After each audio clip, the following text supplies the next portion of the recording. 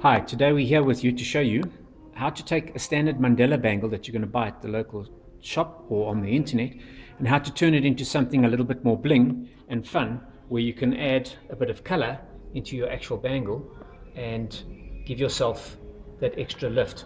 Colors can be of any nature and any style. It's your choice. So what we're going to show you now is how to do that, and what you need to have is, obviously, first you need to buy your bangle, which you can get, as we said, at any one of the retailers or online. You're going to need to get hold of some paints. These are typically the kind of hobby paints we use. They're small enamel based paints that you'll steal from your brother or sister probably to make your bangle bling. The color you choose is totally up to you. You're also going to need a small and very thin paintbrush like the one we use here. It's quite thin, and you'll need a little bit of cloth to wipe off your bangle to get it all sorted out. Opening your bangle carefully, not to tear the packaging too much, because the packaging contains a number of instructions on how to register your bangle, which then allows you to track the funds. You take the bangle out and start the process of painting.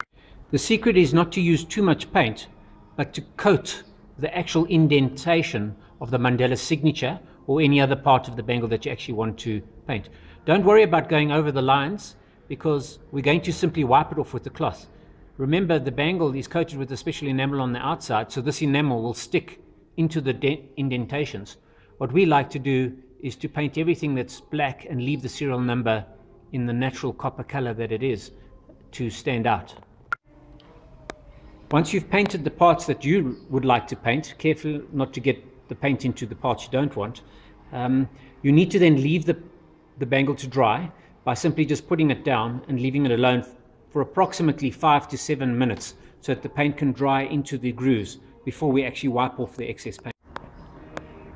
Now remember, if you're using fast drying enamel paints, you'll need to take it off within about 3 to 4 minutes rather than the longer time period. But you gently take a soft cloth that's smooth, not furry, and you wipe off the excess paint as we're doing here.